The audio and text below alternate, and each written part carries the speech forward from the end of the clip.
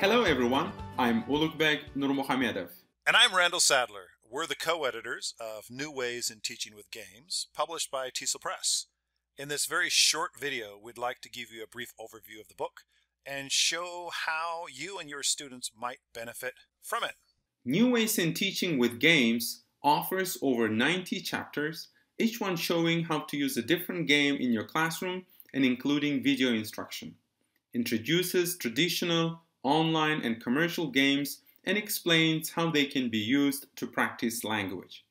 Illustrates games that can reinforce language across the 4 skill areas and encourage both culturally and pragmatically appropriate language productions, and enriches language classrooms with a variety of innovative, learner-friendly games that are seamlessly tied to language practice.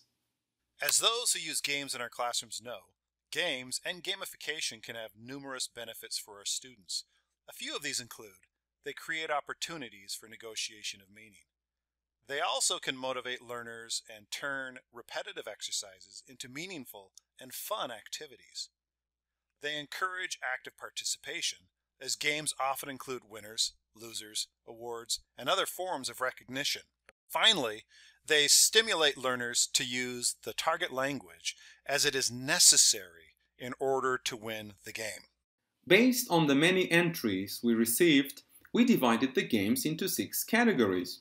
As we mention each one, you will see some of the table of contents for that section. Part 1. Traditional pen and paper games, such as Words in a Word and Outburst.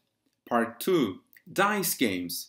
Includes options ranging from honest opinions to Story Cube Corner. Part 3. Board games. Have classic options like Snakes and Letters and ones you may have never heard of like Turo. Part 4. Card games include a wide range of possibilities like King's Cup, Catchphrase, and Mafia.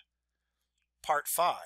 The book also includes the most modern of technology-mediated games, online apps, and more, such as Minecraft, Quizlet, and interactive fiction. Part 6. Finally, we have the section that includes all those great games that we had a difficult time categorizing, the miscellaneous games, like Hot Seat and Beach Ball Spelling Bee.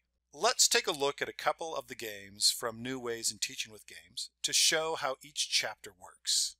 As you can see from the image of Rory's story cubes, each chapter is quite short and is set up as a lesson plan that you can use for your classroom.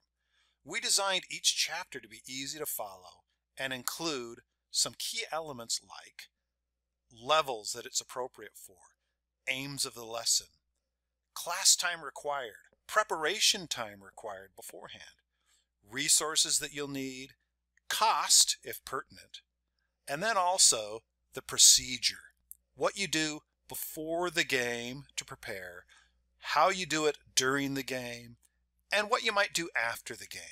Finally, we also include some caveats and options that you might want to think about with this game.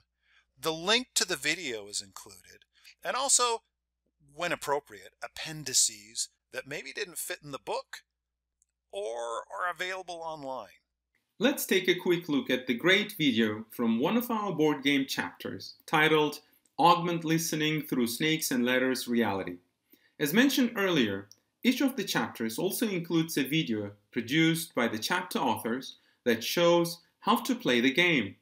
As we all know, sometimes reading instructions is simply not enough.